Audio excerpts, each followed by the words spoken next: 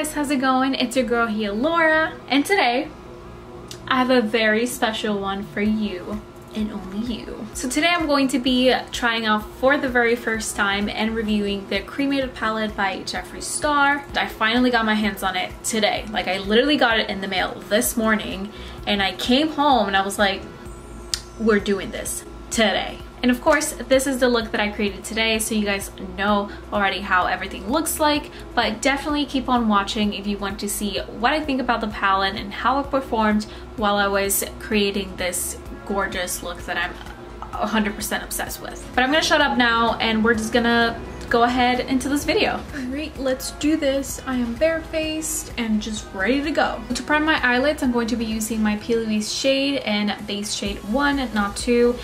Base shade 1 is a little bit lighter because since I am working with more cool tone eyeshadows, I just really want them to show, which is why I'm using a lighter base this time. I'm going to be applying that with a flat fluffy brush like this. I'm just going to start tapping that base all over my eye.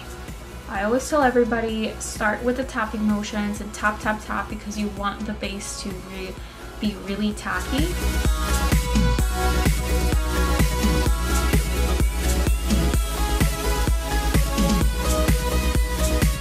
Then I always grab a bigger, fluffier brush just to blend out those edges, because you don't want any harsh lines. Whenever that base dries, it's going to be 100% matte, and you definitely don't want to have any harsh lines once you go in with your foundation. You want it to look very seamless and blend it into your skin. Alright, so I'm all done with my base, and as you can see, all my edges are blurred and everything is set. Usually I would do one eye off camera, but I told you guys that I want this video to be like really raw, very first impressions, so I'm going to be doing my first eye on camera just so you guys can see how it performs and how I feel about it. First off, this box is absolutely gorgeous. I love how they did the cremated cutout, so you can see like the design underneath. And this design is just absolutely gorgeous. Lipstick Nick, like always, did an amazing job doing Jeffree's makeup, and I'm just like in awe.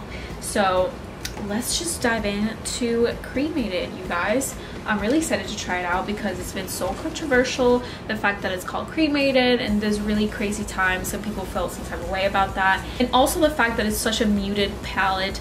I even said to myself when it came out, I wasn't really impressed. I just felt like the colors were so cool toned and just so ashy, and I didn't understand why he wouldn't add more darker shades to the palette. But after his explanation of why he chose these colors in particular, I understood, and I understand that everybody's concept of gothic or just dark makeup is different, and he just wanted to make an all cool toned eyeshadow palette. So let's just dive right in. Okay, so I have a look in mind that I want to try and accomplish, so I just gotta pick the shades. So I think the very first shade I'm going to pick is Gravedigger, which is the third one right here. It's a matte dark gray color. So first impressions, digging into that color, I have a lot of fallout on the pan.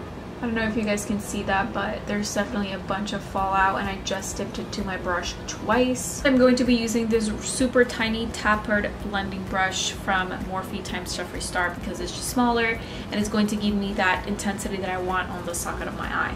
So I'm going to start right over here to create the shape that I want.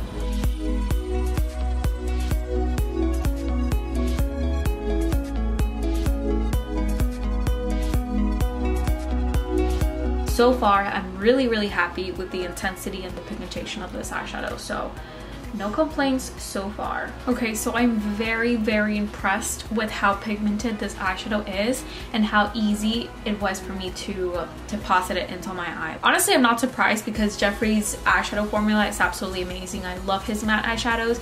They all perform amazingly. I'm just so impressed with this gray. Like, it's not looking murky at all. I'm loving it so far, so let's just keep going.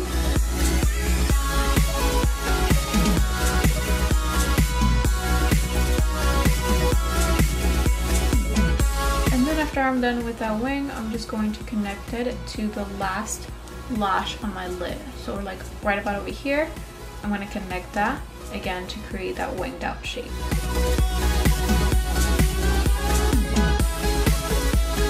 So now we have our first blend set. Now I'm definitely taking my Unicorn Cosmetics Class of 86 tiny blending brush, and the second shade is going to be Eulogy, which is this one right over here. So I'm noticing a lot of fallout on the pan, and honestly that's not a deal breaker for me, because as long as it's not on my face, like the actual fallout, that's fine with me. It doesn't really bother me. But if that's something you care about, I just wanted to let you guys know.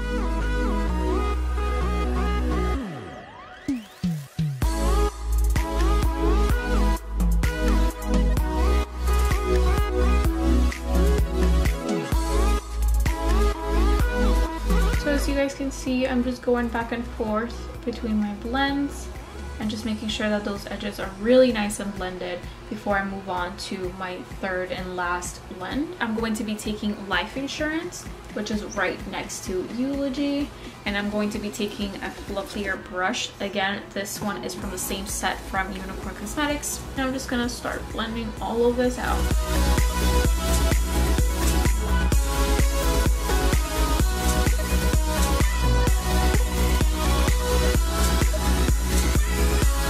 So far, so good. I'm very happy with how it's coming out. I'm really grateful about the fact that these eyeshadows are being very, very good at being very blendable. So they're not coming out murky at all. They're not looking patchy. Everything is good so far. So I'm just really, really happy with the formula. So a little tip for me, if your outer edges get very messy or you start getting fallout, just easily wipe it off with like a big powder brush underneath. And then if you feel like your edges are not so sharp anymore because of the eyeshadows and all the blending, just take your blending brush again that you used to blend out the edges of the base, grab that little bit of the base, and then just pull your skin forward or wherever it is that you're trying to get your eyeshadow to go, and just clean up those edges. So as you guys can see, I just did it here, and it's back again to being crisp and clean, which is exactly how I want it. And you can also just easily go like this on the eyeshadow, and it'll definitely clean it up for you. So now that I got my blending in place, I just really want to cut the crease. So the cut is not going to be 100% perfect. That's not what I'm trying to go for. So you don't really have to be really careful on how you're cutting your crease. So all I'm doing is taking my base on a flat brush like this. It has to be very, very thin. This is a Morphe M224, which is my favorite cut crease brush. And then I'm just going to start carving out that shape that I want.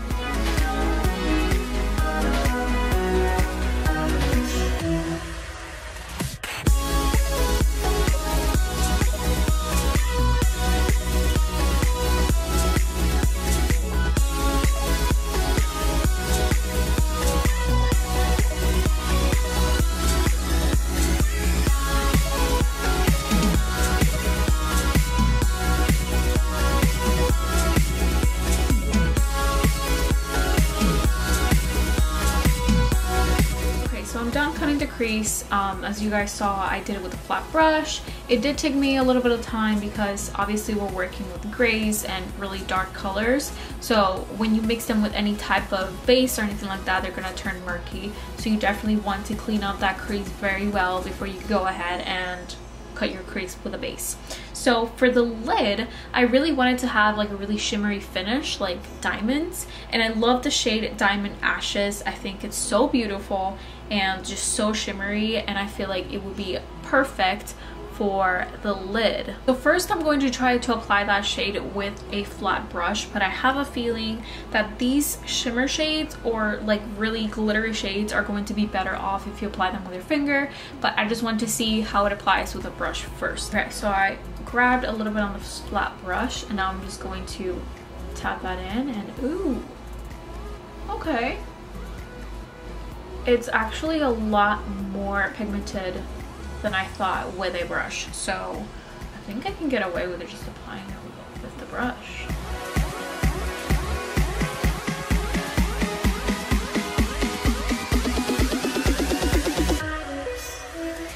Okay, so this is what it looks like so far, and I am so in love with it. I mean, the shades blended perfectly, and the Diamond Ashes, oh my god, this shimmer is absolutely insane. Okay, so now that I've created this on this side, I'm going to catch up on this eye, and I'll be back in a little bit. Okay, so I just finished my foundation, my concealer, and pretty much everything else except for like my bronzer and blush and all that stuff. So now everything that I put on my lid, it's gonna come down to my lower lash line. So we're gonna do that now.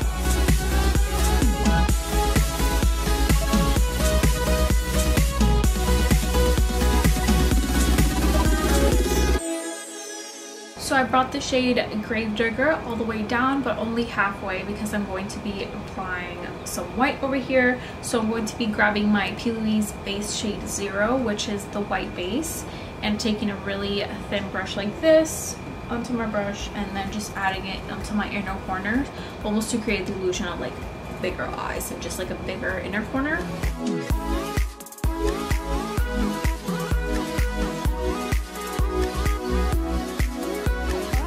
And then I'll be saving that base with the white shade Death Blow.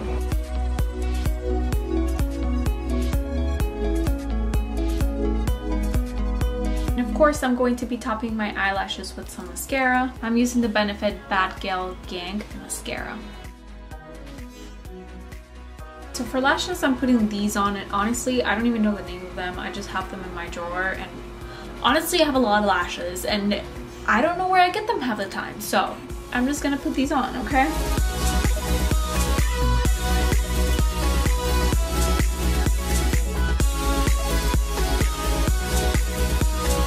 So I wanted to use the palette as highlight, so I'm really loving this shade called Afterlife, which for me, it's like the perfect highlighting shade. So I'm just gonna grab that on a small brush, and let's just see how this, oh, hell yes.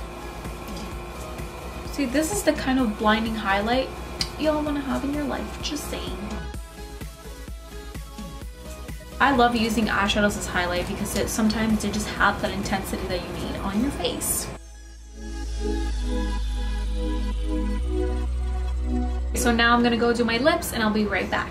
Okay guys, so I am all done and I'm ready to tell you my final thoughts on the Cremated palette. When he first released the video talking about the palette and showing it for the first time, I was very underwhelmed.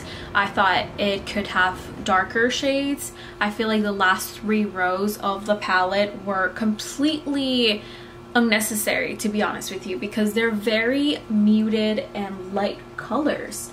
And for me, a cremated gothic palette, like he was talking about, he was making it seem like this really cool, dark gothic palette should have darker shades. Also, I meant the last 2 rows, not 3. But basically, I felt like these 2 rows were just so similar. The colors are so similar. And now that I've tried it out, I've seen it in person, I can tell you that I do believe that a lot of these shades are very unnecessary. I feel like there's a lot of shades in this palette that I would probably never even touch, just because I feel like they're so similar to one another. Again, that's my opinion. I've found a lot of people love this palette, and don't get me wrong, I absolutely love the formula. I just feel like it could have been a little better if he just chose maybe darker shades or just all kinds of darker shades, because that's what I think about when I think of gothic. I love the formulation. I mean, Jeffree's formula is absolutely amazing. The colors blended beautifully, and to be honest with you, I am obsessed with how this look came out.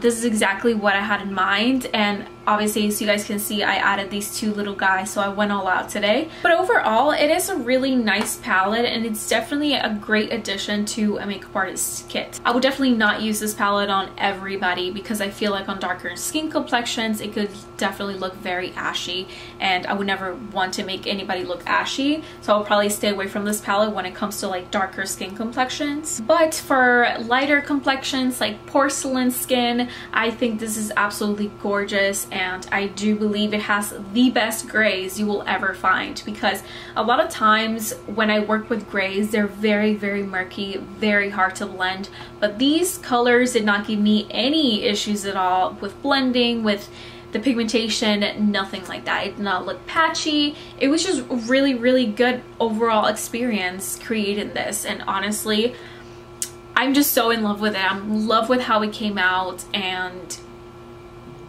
am speechless. That's all I gotta say. If you don't like cool toned eyeshadows or very toned down eyeshadows, you're definitely not gonna like it, so I would definitely recommend you to not spend your money on it. But those are my last thoughts on Cremated, and you guys saw how I performed on camera and my first impressions and all that kind of stuff. I really hope you guys enjoyed this. If you guys want to see more pictures of this look, definitely go check out my Instagram. It is at Laura Arias MUA. I've probably posted plenty of videos and pictures of this look, and it's gonna have a full product description on there, so definitely go check that out. But that's it for me today, guys. I really hope you guys enjoyed this. Definitely give it a thumbs up and subscribe to my channel if you want to see more videos from me, and of course I will see you on the next one.